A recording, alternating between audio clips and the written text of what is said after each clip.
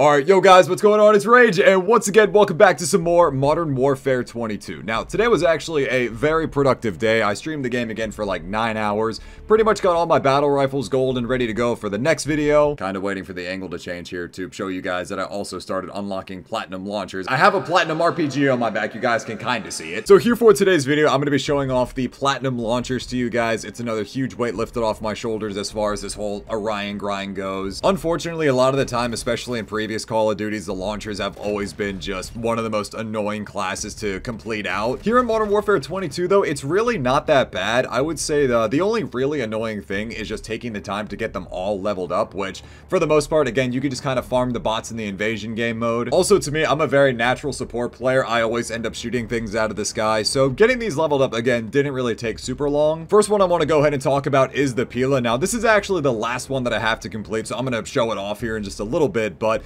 this is the easiest launcher to use as far as shooting things out of the sky goes when it comes to UAVs, counters, really anything. Also, one other thing to note with all of the launchers in this game, for the gold challenge specifically, you do have to get 2 kill streaks numerous times. It varies from launcher to launcher, but one thing that does work and will count towards the 2 kill streaks is if you're holding the launcher and you melee enemies. That will count towards the 2 kill streaks. Now, for example here with the JOKR, I got very lucky at one point in time during this invasion ground war match where I was able to go on numerous kill streaks, and again, it does stack. So again, yes, you can melee enemies, and I would honestly recommend doing that if you're going to run around and play 6v6. Yeah, it's going to be annoying, but it does get the job done. But also, if you find yourself to be lucky enough to, you know, fire a javelin across the map and get like a 2, 4, 6 kill streak, it will stack 1, 2, 3. Now here with the Strela, this is another free-firing rocket launcher that can be used to shoot things out of the sky, like Harriers, choppers. That's usually what it's better for. But just as a little tip, if you guys are going to try and use the Strela to shoot UAVs out of the sky, you have to line it up with the third mill dot down and the third one off to each side. It's the third line down and the third dot to the left if you're trying to lead your shot. If you put that third dot on the nose of the UAV, that's where your rockets are going to go, and it will take the UAV out of the sky. Now, specifically for the Platinum Challenge here on the Strela, it says you have to destroy 25 enemy kill streaks, equipment, or vehicles. And again, it's the exact same thing with varying rates across all of the launchers, but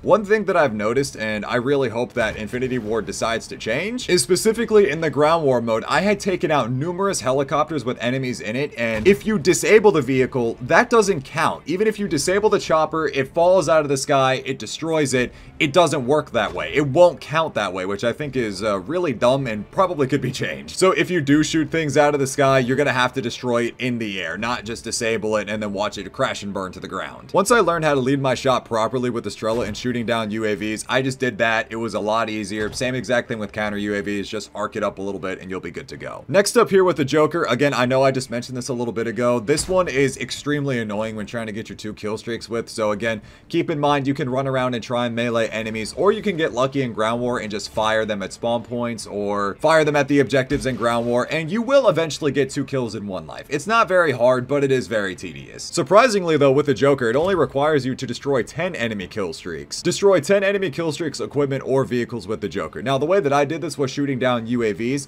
but you have to be very, very quick with it. Considering the time it takes for the javelin to fire straight up into the air and then come back down and hit the UAV, it takes almost the entire UAV life cycle of it, which I think it lasts 30 seconds or something like that. No joke, you have to get it off within the first 5 seconds. At least that's the way it feels though, but aside that, again, works for counter UAVs. You can use this to shoot down Harriers, choppers, you know, the typical stuff. Biggest thing again though when it comes to the 2 kill streaks, don't forget that you can melee enemies and it will count. And now lastly here with the RPG, this is obviously the easiest one to use against infantry, so getting the 2 kills without dying 5 times is not very difficult. And again, you have to destroy 10 enemy kill streaks, equipment, or vehicles with the RPG. A couple of things to note here. For some reason, I've noticed that weapon boxes, you know, those little ammo crates, they don't count for whatever reason, specifically with the RPG when going for this challenge in particular. Also, I've noticed that, again, it seems damn near impossible to shoot down UAVs out of the sky, but shooting down counter UAVs is pretty easy for the most part, so just stick with that. But overall, though, I was able to just fly through the RPG. No joke, I got this done in a couple of hours today while I was just casually working on it on my live stream. So now also, I'm sure you all may already know this, but with every launcher in the game, you do have to get it up to level 11, and the base challenge is just get 40 kills with it. So it's not very hard at all. It's another one of these scenarios where I'm so glad that the camo grind is a lot more streamlined as opposed to like Modern Warfare 2019 and all of the recent games where we've had to do just this ridiculous amount of every everything over and over and over again. But real quick before I do that, I want to show you guys this. I got the TAC V. Again, I've already started on my battle rifles. My gold still looks like cheese. I've gone into my graphic settings and I've set all of my shadows and spot cache, like all of this kind of stuff that I have that's supposed to make this look better. It's just, it's not working. I don't know why. I don't know what settings I have on wrong. I have my texture set to normal. I mean, I can try setting them to high, but it just, it didn't do anything. I don't know what I'm doing wrong. I've also tried restarting my shader cache, and for some reason, it just doesn't seem to work. So I'm sorry that my gold and my platinum are just gonna look like cheese or just look like aluminum foil, but if someone can point me in the right direction on how to fix that, I would be greatly appreciative of it. So thank you. If I haven't already mentioned this, one of the best perks to use is Spotter. Spotter right here is one of those tier 2 perks. Obviously, it's like the sit rep, it's the engineer, really whatever you want to call it. Just lets you see things in the sky. Speaking of which, here's another UAV, and goodbye. It's just extremely helpful with spotting things, no pun intended, around the map. Also, while I've been focusing on getting these launchers taken care of, I realized that I had to level up the M14 here. I'm not sure what the M14 battle rifle is called in this game. It's like the S something 70, but I had to get this to level 12. It's almost maxed out, and I honestly completely forgot how much fun it is to go for quad headshot feeds with this thing. Throughout the history of Call of Duty, like going all the way back to COD 4, the M14 has always been a one-shot headshot. It's great. Actually, as a matter of fact, earlier today, I was popping off with the M14. I love this thing. I hit this nice little quad headshot streak. Oh, perfect. 2 spy planes right next to each other. Can I shoot them both down for platinum right here? That actually counted. Wow. Not sure why I didn't expect it to, but there it is. There's platinum. Even though, again, we don't see what challenge we complete for whatever reason. So again, though, when it comes to the launchers, yes, they are very annoying at times, just as is pretty much everything with this camo grind. It's just how it goes. It is very annoying, but if you're someone like me who is already a really natural support player, it's going to come very naturally, and you're going to fly through the levels. Can't stress it enough. One of the biggest things that I would recommend is, again, just going into Invasion, learning the bot spawns, and just farm them. Like, if you can get to a bot spawn where the helicopter just drops them in, and if you fire it at the right time, you're gonna get like 600 XP. Also, a couple of other things worth mentioning.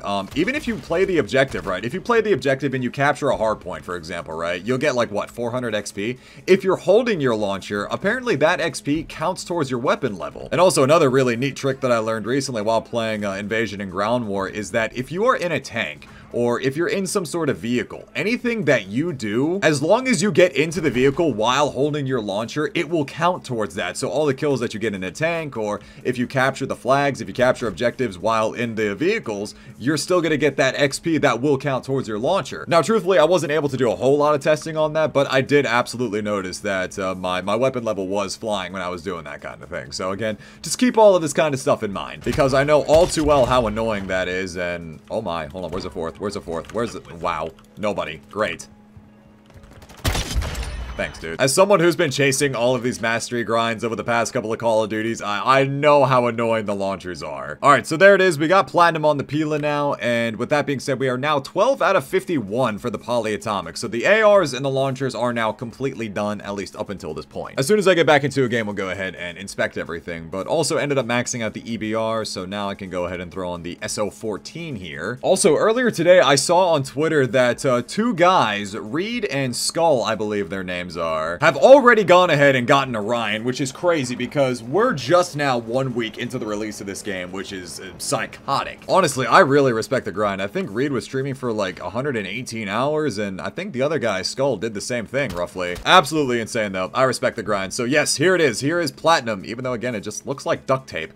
What is wrong with my settings? I promise you guys, all of my shadows and everything I need are on high. They're on the maxed out settings. I don't know what I did wrong. Anyways, platinum duct tape RPG. Here's the platinum duct tape on the Strela. And lastly, here's the platinum duct tape on the JOKR. This is actually gonna feel kind of weird. Like, now that I'm pretty much done with the launchers, at least for right now, pretty much at least up until I get to the point where I have everything else in the game platinum, it's gonna feel weird not having a launcher on my back. Again, I'm a very natural support player, so I always end up just shooting things out of the sky, or at least I'm always the one that switches to the support class. I'm a natural born support player. There are many platinum launchers out there, but this one is mine. On the real though, I actually am really excited to start leveling the pistols, although what I think I'm gonna do first is probably the knife and the riot shield together. And then after that, I want to start leveling the pistols because I swear, every pistol I picked up in this game is actually really, really good, especially that basilisk. Also, one last thing to note here about the launchers, I don't know what it is, but why does every single one of them feel extremely weak? It's like, I swear, earlier today, I went went to go shoot down one of these Harriers, and it took, no joke, like 5 or 6 RPG shots. I don't get it. Not only does it pop flares, but you gotta hit at least like 3 of them here with the Pila, when in like every other case in the old Modern Warfare games, it would just be 1 stinger, no flares, that's it. But yeah, anyways, on that note, there it is. There is platinum on all of the launchers here in Modern Warfare 22. It's gonna feel kind of weird not using them, but honestly, I'm excited just to keep the grind going. Gonna knock out the battle rifles here soon, and then I think shortly after that, I will go ahead and try to do the riot shield and the knife, and we'll see how that goes. So again, that's gonna go ahead and wrap up this video. I really hope you guys enjoyed. I know that the launchers are always a pain in the ass, so I hope this video was helpful for you guys. If you guys are interested, feel free to go ahead and join into my Discord that's linked down in the description below, so you guys never miss pings when I'm posting videos here to YouTube, as well as when I go live on Twitch. Once again, I really hope you all enjoyed this video. Leave a like if you guys did, subscribe if you're new. It's been Rage, and I will talk to you guys later. Take care, everybody.